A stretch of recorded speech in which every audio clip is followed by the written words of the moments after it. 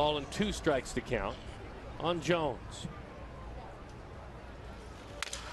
Broken bat roller towards center field. He's got good speed, and into center field it goes, right under the glove of Nick Shumpert, who took over for Grenier at shortstop. Well, you mentioned Tony, and obviously you're certainly one of your mentors and friends getting his way into the big leagues. This community and baseball lost a very special man this year in Tony Gwynn. As Jones skies this one high and deep to left field. That's well struck. Stevens going back. He's at the wall looking up, and Jones has hit it out. His 3rd homer with the Sixers, and that will extend his hitting streak. For Jahmai Jones, the hitting streak goes to a baker's dozen late in the game last night. Next offering, and that is hit hard, and it's past the 3rd baseman, Jones, and into left. Diaz will move to 3rd. The throw is going to go to 2nd, and Jones will have a double as he beat the play.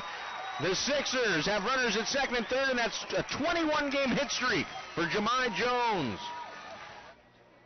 Jones awaits.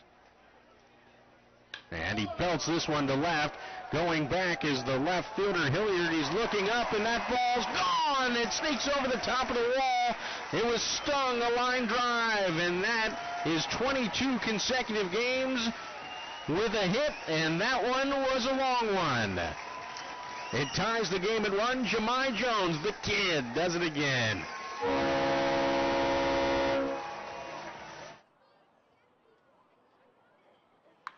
That's hit well to left.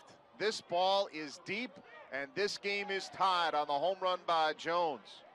First hit of the ball game for the Bees is a solo home run to start the 4th for Jones, and this game all even at 1 apiece. That was a liner